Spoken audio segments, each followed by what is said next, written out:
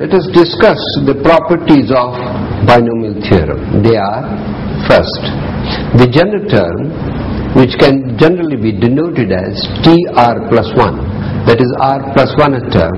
R can be any value between 0 to n, is equal to NCR into x raised to power n minus r into y raised to power r, which can be written as NCR into first expression raised to power n minus r and second expression raised to power r. Second, there are exactly n plus 1 terms in the expansion of x plus y raised to power n. Just as if n is equal to 2, the number of terms will be 3. If n is equal to 3, the number of terms will be 4, etc., etc. Third, NC0, NC1, NC2, dash dash dash NCn, which are combination rules, are called binomial coefficients. They are also written as N0 within brackets, N1 within brackets, N2 within brackets, etc., and N. Next property is binomial coefficients of the terms equidistant from the beginning and the end are equal. It is because of the fact that NCR is equal to NCn minus r. First term NC0 is equal to the last term NCn. The second term NC1 is equal to the last but one term, that is NCn minus 1. In general, NCR is equal to NCn minus r.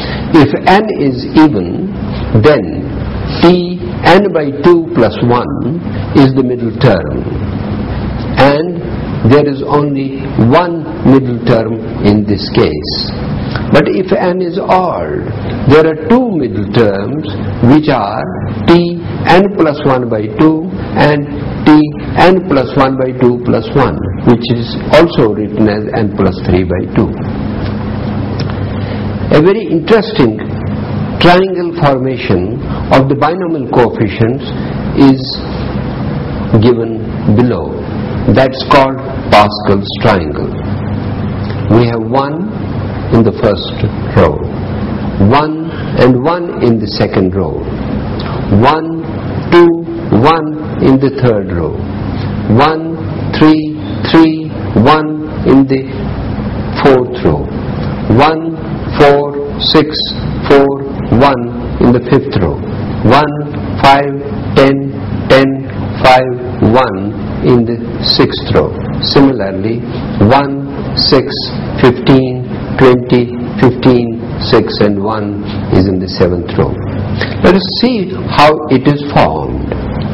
Each row starts with 1 and ends with 1. Each term is the term equidistant from the beginning and the end are equal. Each term is obtained as the sum of the two terms above it. For example, 3 is obtained by 1 plus 2, which are immediately above it on the left and right. Similarly, 6 is obtained by the sum of 3 and 3, which are above it. 10 is obtained by 4 plus 6, which are above it, and so on. This triangle can be extended to any number of rows.